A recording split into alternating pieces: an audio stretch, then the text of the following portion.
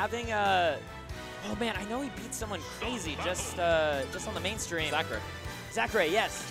Doing it with tried and true Link over Zachary's Joker just a bit earlier.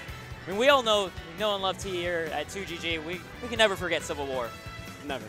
Never. That performance is absolutely memorable for life. Is immortalized. Yeah. In all of our hearts. The Link legend. Smash 4 Link at that. Yeah. This one he has the remote control bomb. He has a remote control bomb. He has actual combos and setups now. He's going to be going up against Gackt, though, who we saw just make such key adjustments against another massive sword character in Shulk. So knowing that he has his way to slip in, especially against those aerials, especially his edge guarding as well. I kind of feel like this can maybe go either way. No, I mean, it definitely can. Like, Gackt doesn't have to deal with a huge sword like he did in the last matchup against Kongo, but now he has to deal with an out-of-shield option that does everything for Link in the neutral air. And then just everything G-pick. Okay, I love the idea coming off from T immediately looking for that up smash, expecting Gackt to just try to go above him over and over again. So that's something we're going to have to look out for as the set progresses.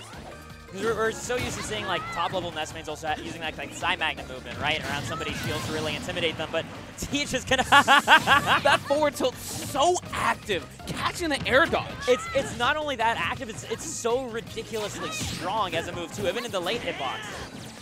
Oh, that's gonna be a quick punish. I mean, that up B out of shield is actually very good for Links. I mean, it's basically their fastest out of shield option if I'm not mistaken. The only problem is if you don't connect, leave yourself wide open.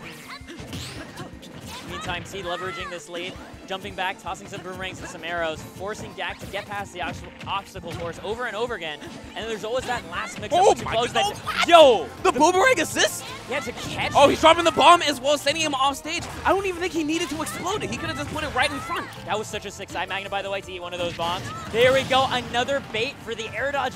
What T was looking for once again. 2 stocks ahead now. And T is showing why he was able to take out Zachary. That was no fluke. I am in it to win it. I think it's too far.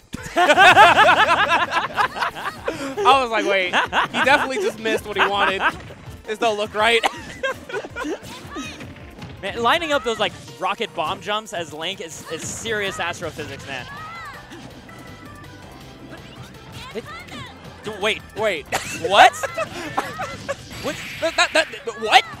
That's even hotter, but all right. Okay, so that was really cool, but I think what just happened is, you know how there's a hitbox and side magnet? So it clanked. I think he literally clanked with the side magnet hitbox in order to not get hit by the boomerang. Nice.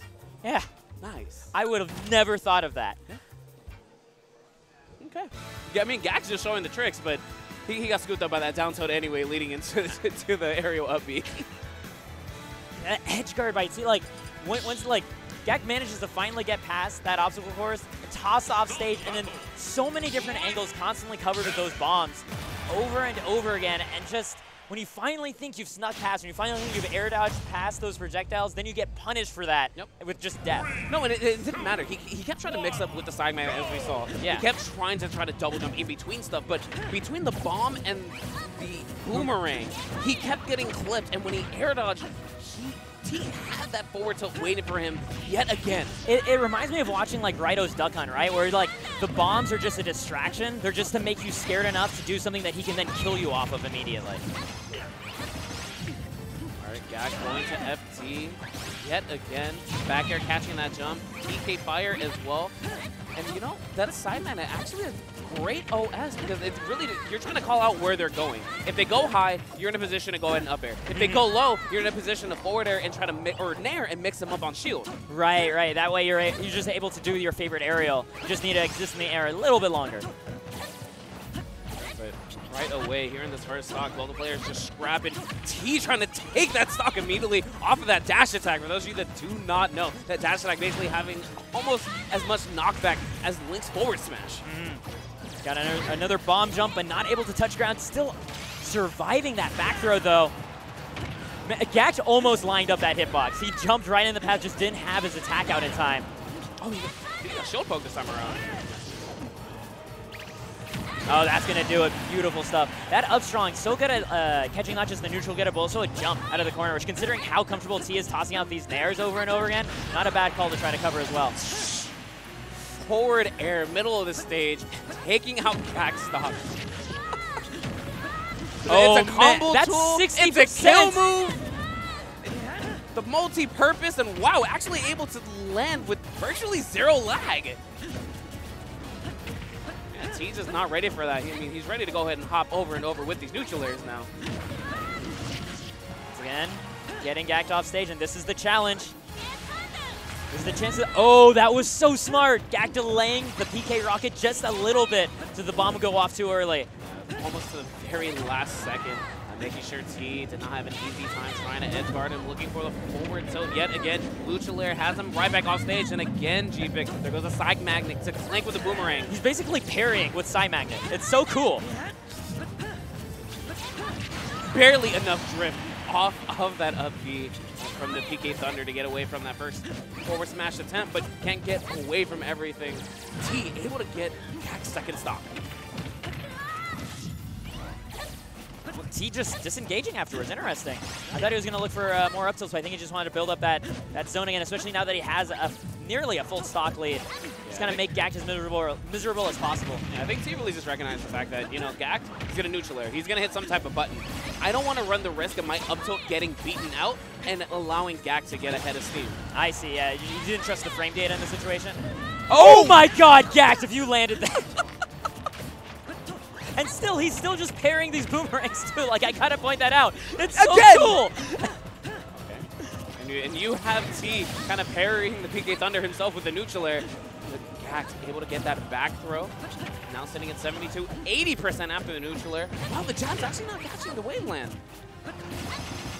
Nice catch on the double jump. And Gackt is able to try to keep it going, but T choosing his moment and getting the maximum punish for the air dodge. It's still not enough. Slightly misaligning the bomb as well. Gackt managing to cheat death a little bit here. Yeah, it was just under the little boy. Ooh, good DI coming out this time around, not dying early to that forward air. Saw the F tilt barely mistimed as well. Yeah, T just swinging for the fences right now. Neutral air, very late hit going to land, and the boomerang set up again to the strong hit of the neutral air. The thing that was so crazy with all those short hot neutral airs we saw coming out from T was how composed and calm Gackt was despite that, right? Like, it didn't end up working, but he was just kind of like standing there. He wasn't panicking, rolling around, spot dodging. He was just trying to catch himself just under T and get the punish that he was like, you know, a really meaty punish on top of it. Didn't quite manage to pull it out, but the fact that he wasn't panicking and how much damage is potentially on the table, his stock on the line after all that he just barely survived, is such a good sign of his mentality right now. All right, T up 2-0 against Gackt, but this is very familiar territory for Gackt. Let's see if, again, he can make the 3-0 comeback, but I don't know about that one. It's been looking very convincing for T. Gackt finally managing to sneak his way off the ledge.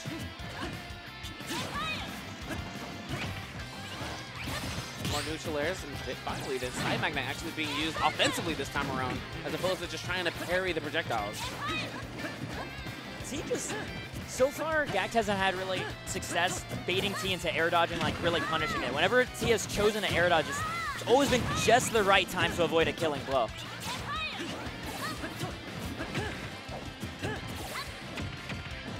Grab back throw, sending Gackt right back off stage. It just barely slipped that pack air in there to send T off stage. But again, the bombs are finally online this time around. After he missed the first one, now he just knows the angle. Yeah, and we see Gackt trying something different every time to get a punish on it, and so far that PK Thunder tail has been the best damage he's been able to get on it. Yeah, because it's not a consistent angle that he's going to be getting off of the bomb. Because he can be a little bit too high, he can be a little bit to the right. Yeah, and not only that, but it also has to do with Ness's run speed as well, right? When Link has already shot behind him, he's not able to run to Link and get a punish in time. Link is too far.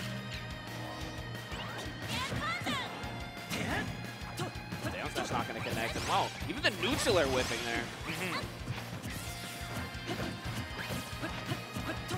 Yeah, Gackt actually playing a little more reserved, consistently putting up that shield, not trying to hit it too early, and actually allowing T to hit that first button now and trying to go around all these big swinging hitboxes. Yeah, speaking of which, that's all that team needed in order to pick up that kill, not the ledge.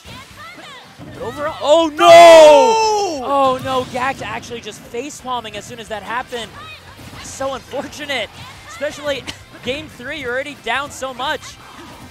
I don't know if he was looking to go underneath himself or if he was just trying to go up to where T was going. Man, it's hard to say. You hate to see it, but you know, these players play on. Yeah, see if Gackt is able to go ahead and mount up this comeback, but it's looking like he is a little distraught after that. And the frame trap coming out. Already at 74%, given the amount of power that T has behind him. Gackt's such a tough spot. The drag down forward air. And Gackt wasn't ready for it. He air dodges and just dies immediately afterwards. I think he was just trying to air dodge to the ledge. He got caught and dragged down, and everything else just fell from there. T moving forward with a 3-0, getting even further into this incredibly hard bracket. Really making Link shine right now. I mean, those last 2 stocks are just... That was just ultimate at its finest. It's like, you just get... At its finest? Well, yeah, I mean, what are you talking about? You're not going to see that in any other fighting game. Oh, SD? Yeah, SDing or getting hit by something unfortunate. You'll see that in Marvel sometimes. Yeah, but then you get infinite into that game. Yeah, and then you just die, yeah. You get infinite in this game too, but that's with a monkey. Tragedy just strikes everybody. Always, always. You can't avoid it. Can't avoid it. We got Light walking up to